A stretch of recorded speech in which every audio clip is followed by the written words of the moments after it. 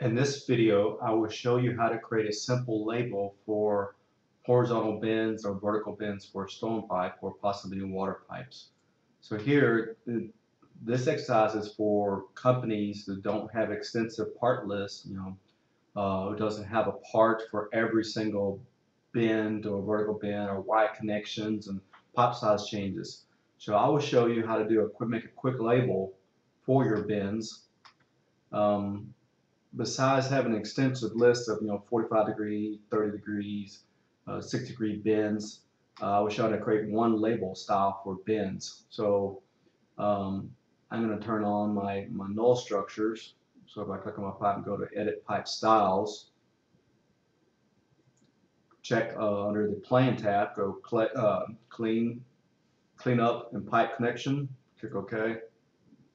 Here's my null structure now. I can see my null structure. I'm going to label my null structure here, and I got my old template here that I think my old 12 template. For structural label styles, I'm going to just select my plan structural label. Hit add and then select my null. So what it's doing is actually pulling the description of my null structure. But I want this to actually, I designed this at a 45, so I'm going to click on my null structure and go to structure properties. I'm going to give it the rotation. Type in the rotation. If this is a 60 or 30, I'm going to type in 45. So I'm going to hit OK. So now I'm going to create my label style here. So what I want to do is I want to automatically update my size of my pipe. If I change the upsize of my pipe to 24, I want the label style to update with it. So what I'm going to do is I'm going to click on my label, go to Edit Label Style, go to my editor. Under Layout, go to my reference. I'm going to create a new component here. I'm going to edit text for each. I'm going to pick the out structure pipe. Next to this pipe. I'm going to use that as my reference here. I'm going to say out. So I'm going to go to Contents, Label Contents. I'm going to delete what's in here. I'm going to say I'm going to scroll down and select Contact Pipe Inner Diameter or Width. Set it to 1 in my precision, 1 inch.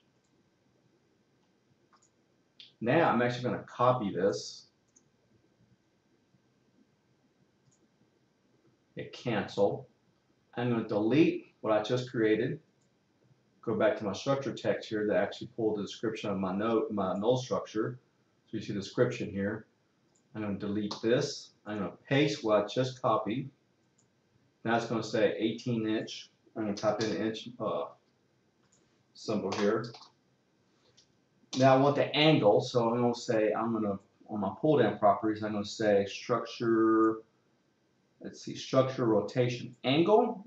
Under format, I'm going to change that to degrees, minutes, and seconds. I'm going to put it under 1 degree.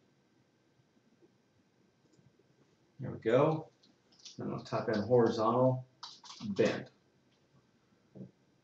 Hit OK, hit apply, and hit OK. And OK again, and there we go. So if let's say I change, I'm upsizing, I'm designing my pipe, I'm doing my pipe sizing, my hydraulics and stuff, and I'm changing the size of my pipe. I'm going to go in here, I'm going to swap this over to a 24 inch. I'm going to swap this one over to a 24 inch. Notice how it updated automatically. So, and if you change the angle, just go back and change the angle